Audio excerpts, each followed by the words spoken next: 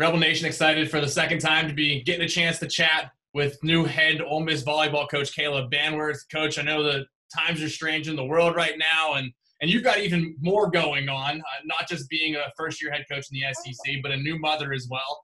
So the most important question, I guess, is how are you and Maverick doing, and what have the last few months been like for you? We're doing great. He's actually right here with me. And yeah, that just kind of goes to show how weird the times are that, I'm at home trying to work and got a newborn and things are definitely crazy, but it's been great. He's been really great. He's 3 months old tomorrow, actually. Okay. And he's doing really well. Motherhood is difficult and challenging, but he melts my heart every day, so it's totally worth it. And like you said, you're trying to work, you're trying to lay groundwork, build chemistry as you move into the season. How have you been able to do that with your staff, your players, when you can't get in the offices, can't get in the gym? Yeah, it's definitely a challenge. My staff is all in Oxford right now, except we actually just hired a new director of operations who's en route, I think, right now, and we'll be getting to town tomorrow. So the staff and I have been able to, kind of get together and meet, obviously practicing our social distancing as we're doing that.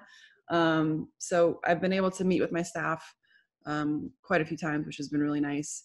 The players has been a different story. They've all been at home until recently. So we've been doing Zoom meetings, twice a week, trying to watch video while we can, trying to talk about leadership, talk about what it means to be a great teammate, and kind of build a culture through Zoom. So times are definitely a little bit weird. But yeah, we're doing what we can. And it's nice now that the girls are back on campus and are being able to, begin their voluntary workouts with our strength coach, Chaz. So yeah, things are, slowly but surely we're trying to get stuff done and trying to learn together, and things are getting going a little bit. What about the recruits? I know that process was kind of limited a bit due to the circumstances surrounding COVID-19, but what's the reception been to you and Ole Miss as you're talking to the kids that could potentially be future Rebels? Yeah, I think there's some excitement there, and girls want, a lot of young girls these days, they say they want to play professionally, and obviously I have a background in that, so that's played to my advantage quite a bit. So I think girls are excited about the new coaching staff, and I hired 2 great assistants that, us together, I think is a really exciting time for Ole Miss volleyball, and recruits see that, and it's pretty cool because these recruits are young, but they do their homework, and from what I gather, I think they're pretty fired up. We talked in the winter, and I asked you about coaches who have influenced you over your career. And now you're at the Gillum Center with a couple neighbors, Matt Mott, who's been in Oxford for a decade, and now Jamie Traxel's the new face. You're not even the new face anymore in the building. But you've had worlds of success, North Dakota State, Minnesota. How can you gather knowledge and information from them to improve yourself as a coach, albeit that they come from different backgrounds? Yeah, I mean, anytime you get to work with, coaches that have, that caliber, and especially right next door, is obviously a huge advantage. We can just pop into them if you need advice, you need help, anything like that. And Coach Mott has been great while we were in the office about, every once in a while stopping in and see how we're doing, what do we need. I haven't been able to meet Jamie yet, just due to the circumstances, but I mean, what a storied career so far.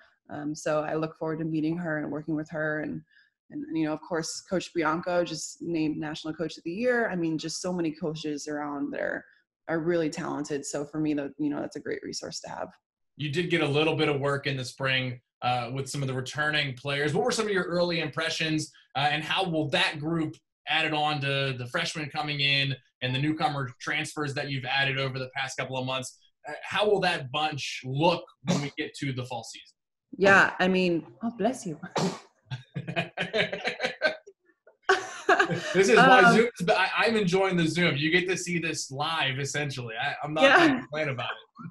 Yeah, the girls they were great when we got to work with them, and it's very obvious that they're willing to work really, really hard, and they want to learn. There's this hunger for them to learn and get better, which as a coach, you can't really ask for anything more. So spring season was really, really great, and got us really fired up to, get started in the fall. Obviously, it's a bummer that things got cut short because we were making such great progress and we were developing some really good relationships in the gym. Yeah, so I mean, it was a really, really promising spring season, even though it was cut short. And as we approach this first season here, I know your focus is going to be here, but I have to imagine you're going to have your eyes a little bit on the bunch in Lincoln, being that it's your alma mater and your former staff. How are you going to adjust with that, keeping an eye on them? Because your fandom can't dissipate with them, being that it has such a big place in your heart. Yeah, I mean, obviously, I'm a Husker alum, coaching alum from there, so there's always going to be a really special place in my heart for Nebraska volleyball.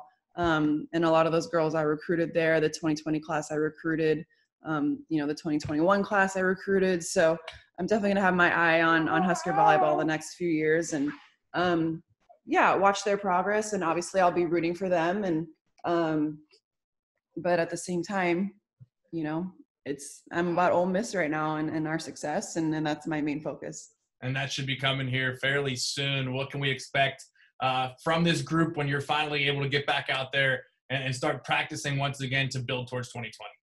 Yeah, again, I think this group has a really cool fire in them that they want to be successful. And, when I ask them, what their goals are for this season, they all say SEC championship. So, and, maybe that's not feasible in year one, but just to have them dreaming that big and having that kind of motivation in them is really, really cool. So I think that there's just going to be a really cool buzz around the volleyball team and in the volleyball gym this year. So I think it's going to be really exciting to see. Well, I know, yeah, we're all excited for it to get back, and particularly excited to see what kind of an impact Maverick can have on the team. Coach, thank you so much for stopping by and spending some time with us here today. You're welcome. Thank you. Bye, Maverick.